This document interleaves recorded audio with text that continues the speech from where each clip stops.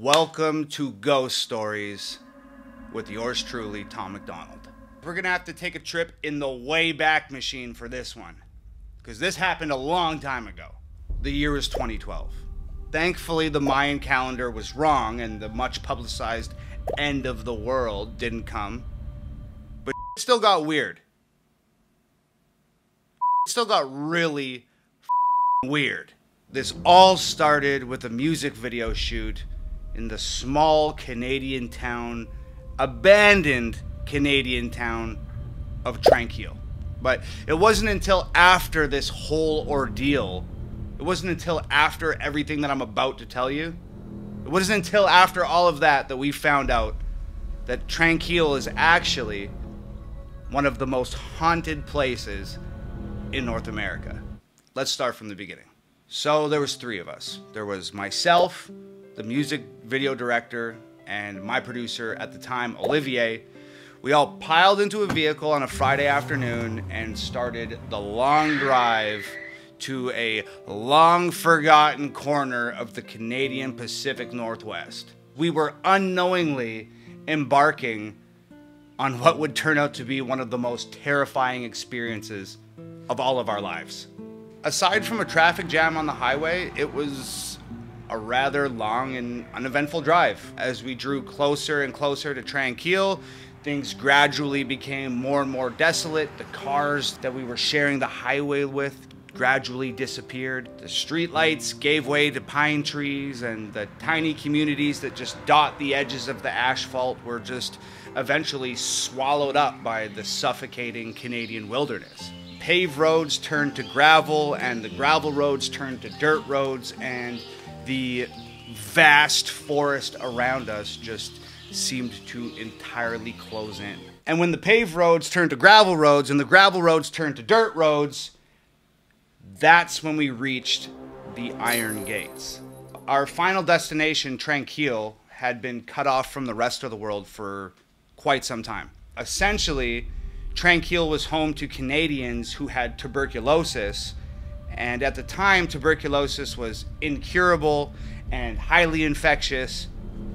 Sound familiar? They pretty much shipped everyone in Canada who had tuberculosis. They shipped all of those people to Tranquille, this tiny town in the middle of nowhere, and they shipped them there to, well, die, essentially. Anyway, we didn't know any of that. All we knew was we had to shoot a music video, and this was the perfect place to do it, and we were going to get it done. So there we were in the middle of nowhere. We pulled the car over to the side of the dirt road. We unpacked everything we needed, lights and cameras and bags and outfits and all that stuff. And we cut into the trees to get around the iron gate that was blocking the road, and we were on our way. So after a short hike through the trees, we came up over the top of a hill, and there it was. Just silent and still and forgotten. There was schools and houses and convenience stores and hospitals and libraries and paint chips just peeling off the outside of the exteriors of these buildings, just flapping in the wind. It just seemed like they were just clinging to a time a little less lonely. We had arrived at Tranquille. So we made our way down the hill, and we crossed the train tracks that encircled the town, and there was no signs of life. And when I say no signs of life, I mean nothing. No birds, no coyotes, no bugs, nothing. Nothing like what you would expect of a town encapsulated in a massive forest in the middle of nowhere. So we made our way towards the three dilapidated houses. They were just on the outskirts of town, and they were identical. And they sat all in a row. Same paint, same windows, same doors, same front steps. Each house as perfectly the same as the next. Anyway, as we got closer, you could practically hear these houses moaning from years of being neglected and years without maintenance. It almost felt and sounded like something was stirring around inside them, and to be completely honest, I wasn't entirely sure I wanted to find out what that something was. But it turns out that I didn't have a choice. While I was standing there just sort of lost in thought and just gripped by this almost tangible apprehension about the situation at hand, something emerged from the middle house. 2 teenage kids, and we stopped dead in our tracks. So it was this boy and this girl, and they sort of like bounced toward us across this like sun-bleached pavement, and their demeanor was weird. So they got close enough to us, and I said to the boy, I said, "What are you guys doing here?" And like I said, their demeanor was strange. Well, maybe strange isn't the right word. Their demeanor just did not fit the situation. They were just like smiling and happy, and they seemed like they were excited to see us. And to me, that didn't fit the vibe. So the boy spoke first, and he said, "We're just hanging out, just checking out the abandoned town, and we're filming it with this camcorder." And I was like, "Cool, well, did you see anything weird?" And he said, "Nope, not yet." And then the girl just like interjected, and she was like, "Oh, be careful in the houses. Like, a lot of the floors are rotting, and if you go upstairs, you could fall through, and it's really friggin' dangerous." I don't really remember much else about that conversation. It was maybe like 3 minutes long, and they darted off in the other direction, and we just continued on our way. So we went into the house that our new friends just emerged from, and the girl wasn't lying. There was a massive hole in the ceiling of the living room where it looked like something on the top floor had fallen through and landed in a giant heap of rubble just sitting on the floor in the living room. It was trippy. So the more we explored, the weirder it got.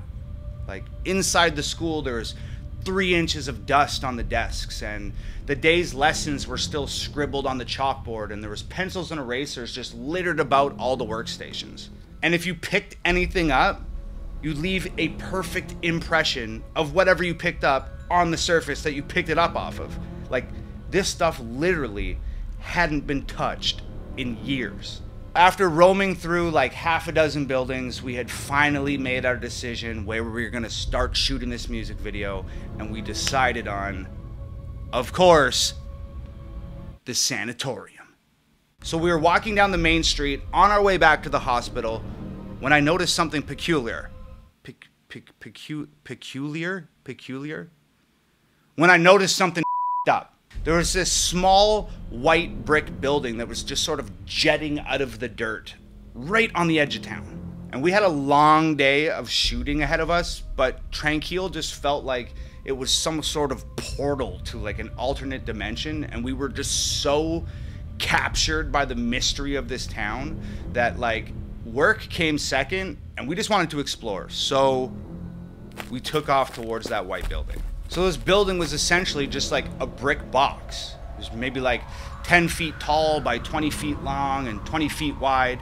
And it had one of those big metal doors on it. It was like like something that you'd see on a government building. It was that light green color, kind of like sun bleached by the sun. It was missing its doorknobs. I walked over, no windows on this thing, can't see inside. So I walk over to this big green door, and I put my hand inside where the doorknob's supposed to be, and I jerked the door open. So it was dark, and it was not the type of dark that you're familiar with. This wasn't like 1 a.m. in my house dark. This was like pitch blackness. But we're here to shoot a music video, right? So we got lights.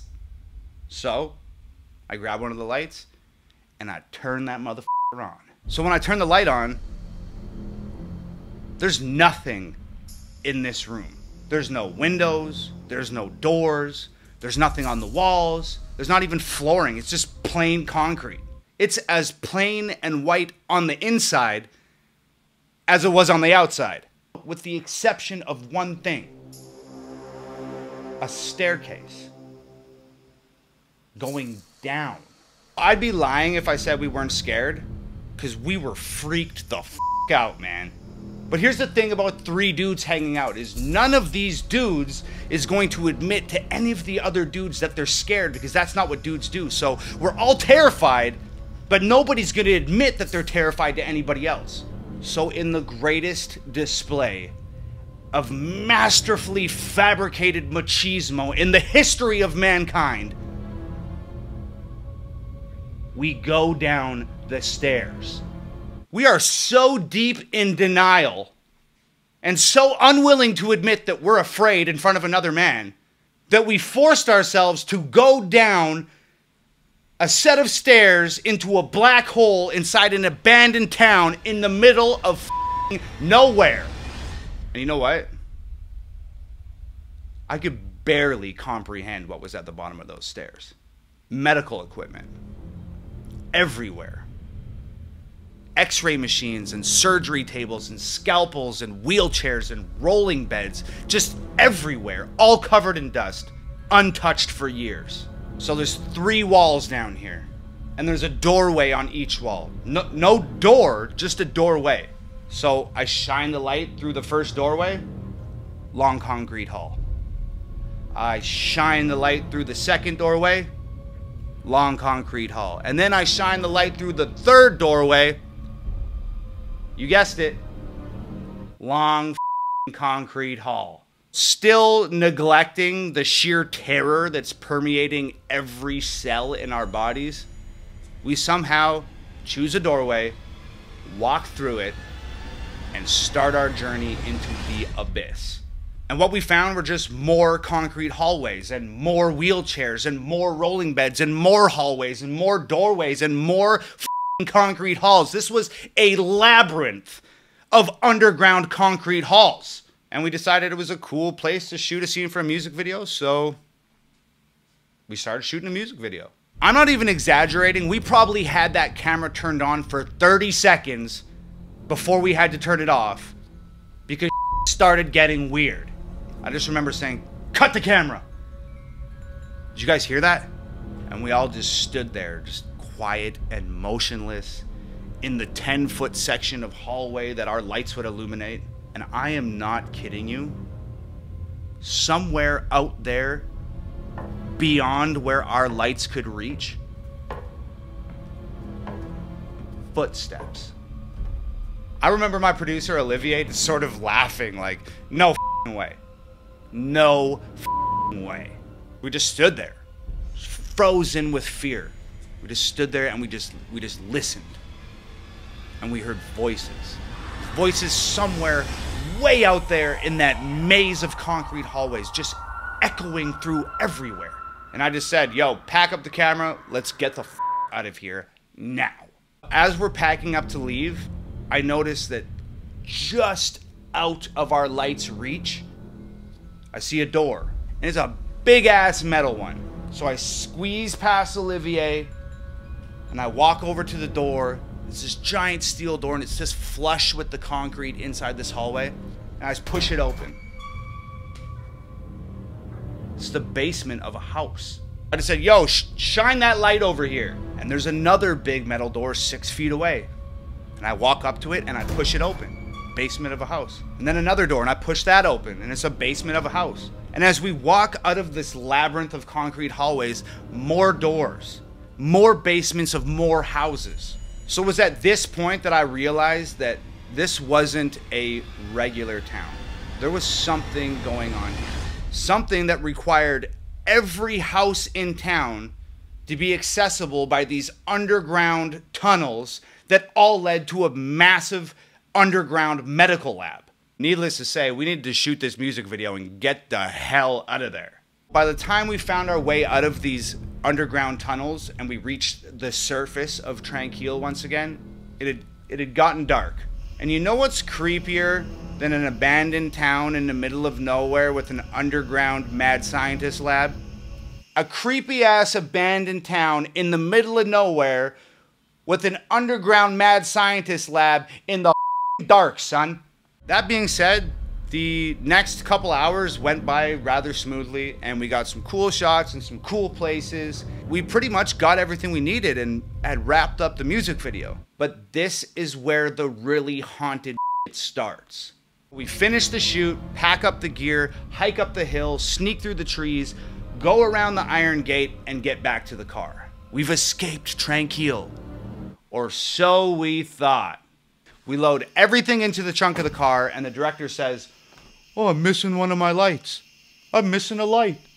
And I'm like, "So what, dude? That light. Let's get the f out of here. And the director goes, oh, well, it was a $1,200 light. And I said, I don't give a f. I'm not going back into the creepy abandoned town in the middle of nowhere with the underground mad f***ing scientist lab. I'm not going back. And Olivier says, I'm with Tom. I'm not going back either. And the director says, somebody has to go back because I need that light, so let's all play rock, paper, scissors for it. And the loser goes back into the town to get the light. Look, I never liked fucking rock, paper, scissors. I hate that. When there's something that somebody has to do and it's an undesirable task, everybody's always like, let's play rock, paper, scissors. I fucking hate rock, paper, scissors. It's an impossible fucking game to win. I always fucking lose. We agree we'll play rock, paper, scissors. Guess f***ing what? I lose. Of course, I f***ing lose. But I'm not going back. I'm not going back. I'm acting like a child, and Olivier has always been the more mature of our sort of duo. So he stands up, and he's just sick of listening to us and complain, and he goes, you know what? I will go back. I'll go back and get the light. Where is it? And the director says, it's in the sanatorium. Of course it's in the sanatorium. Where else would it be? Where else would the lost light be than the most haunted possible place in this abandoned town? It wouldn't make any sense for it to be anywhere else.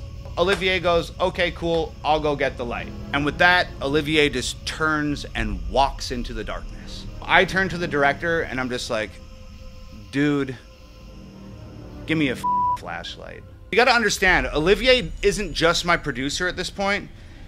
He's my best friend. And I cannot in good conscience let my best friend wander back into an abandoned town to get somebody else's light by himself. I just can't do it. So I run to catch up with him. So I reach him and I'm like, I got us a flashlight. And Olivier turns and looks at me and he doesn't say anything. He just smiles, like a full teeth grin, like one of those smiles that somebody makes when they're terrified or when they're fully aware that they're making a very poor decision and they're about to do something really stupid. Through the forest, around the fence, up the hill, down into the valley, we are back in Tranquil. It's pitch black now and I'm carrying this little rinky-dinky ass flashlight and we're just navigating through the town and we're on the way back to the sanatorium. I ask Olivier, where do you think, do you have any idea where we put this light? Olivier says, yeah, it's in the big main room. I saw him put it down there. I just don't like him, so I was just gonna let him leave it there and hope that nobody noticed and we'd just drive home and we'd have a good chuckle about this later on. So somehow I managed to let out a muffled laugh because it's funny, but at the same time, it's the reason why I'm standing in an abandoned town in the middle of nowhere with a creepy ass mad scientist underground lab at like 2 in the morning. We go up the old wooden stairs and push this giant creaky ass door open and step inside the sanatorium, and we're at the end of this long hallway. And at the end of that long hallway, there's a giant, big, massive open room, and that's where the light is. So we start walking down this hallway, and there's doorways lining this hallway, and they're all the padded rooms that crazy people would hang out in. We get into the big main room, and as we enter this big main room, I shine the flashlight up on the wall, and just like this perfect, massive piece of art up on the wall, it is painted, "Please burn me down." Olivier says, oh, there's the light. Walks over, picks the light up, and now that we have this all-important light in our possession, we turn and start walking back down that hallway towards the main door. Now, what happens next is probably the most horrendous thing that I've ever witnessed in my life, and I'm sure Olivier would say the same thing. In fact, I might actually call him and get his account for this video, but what happens next is the single most horrendous thing that I've ever witnessed in my life. So like I said, the hallway is lined with doors on both sides, right? And they're like holding cells, or they're like padded rooms or something. You know the ones? Yeah, you know the ones. Now, I'm not exactly sure how to explain this. You know that feeling you get when somebody is watching you? Or you know when you see something out of the corner of your eye and you quickly turn your head and there's nothing there? Or you feel the hair raise up on the back of your neck like someone's standing behind you, but by the time you spin around to face it, it's gone? Okay, that happened to both of us at the exact same time. Except something was watching us. And that thing in the corner of your eye that you don't expect to see when you look, we saw it. And that thing that you feel behind you when the hair raises up on your neck and you spin around, and when you spin around it's gone, it was there when we spun around. In perfect synchronization, all this shit happened. We turn and shine the flashlight into the padded room next to us, and there it is. A shadow standing up from the floor. Not a shadow cast on the floor, a shadow standing up off the floor. It looked just like a person, except it wasn't a person. It was featureless and almost transparent and massive and daunting and rigidly standing there with its arms by its sides. You can't see from where you're at right now, but I have goosebumps all over me. And at the same time, we just started to run. And we were so scared, and it was so dark. We were just like two frantic animals running from a predator. It was like some sort of primal survival instinct had taken over, and we were just absolutely frantic, and we were falling over each other and tripping over rubble and tripping over pieces of fallen wall and ladders and all of this stuff that we can't see in the dark. And somehow we made it to the front door. We kicked that motherfucker open and ran out into the middle of the street. And we didn't stop running. We weren't even thinking. We were just moving as fast as we could, as far away from whatever the hell that thing was, as far away as we could get. As fast as we could get there, we were going. And after running for what seemed like a marathon, we just finally stopped, and we almost collapsed on the ground, and we're just spinning our heads like a swivel from side to side, just trying to orient ourselves and gain some sort of information about where we had ran to. And I'm gasping for breath and looking around, and I'd say to Olivier, "Where are we?" And Olivier says, I don't know.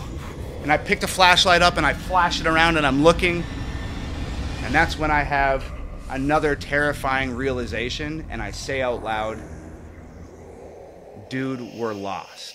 And I mean, we're so scared, and it's so dark, and this town is so big that we've completely lost ourselves in what's transpired here. And I remember Olivier gasping, "I think the car's that way." You know, and he just kind of points out with one hand, just totally exhausted. So I turn the flashlight in the direction that he's pointing, and I shit you not, I take one step, and this flashlight flickers twice and dies.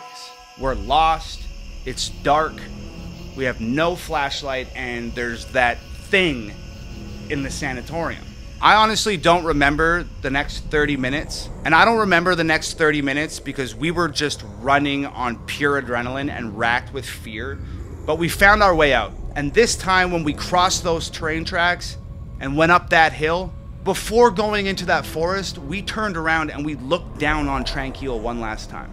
And guess what? The lights in the sanatorium were on. So we barreled through the trees and around the iron gate and over to the car, and I remember Olivier opening up the car door, and he's leaning the front seat forward and he's scrambling to try and get into the back seat of the car, and I had just had enough. I remember putting my foot on his ass and just shoving him into the back of the car, standing the seat up, jumped in, slammed the door, and I just said, "Drive." The director started, "Oh, what happened?" And I said, "Shut the f*** up and drive." So we made it back home, mostly unscathed and in one piece. But you know what the craziest part of this whole thing was?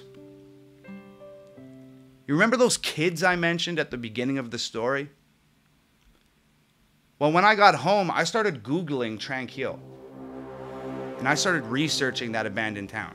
And that's when I found out that Tranquille was an abandoned town where people with tuberculosis would go and live out their final days. That's when I found out it was the most haunted place in North America. And that's also when I found out that those underground tunnels were used to remove the dead bodies from their houses without having to wheel corpses through the streets of the town and scare the shit out of all the children and everybody else living there. But the scariest thing I found out, was that 10 years prior to our experience in Tranquil, 2 kids went out there ghost hunting. And they fell through the floor in one of the houses and died. A boy and a girl.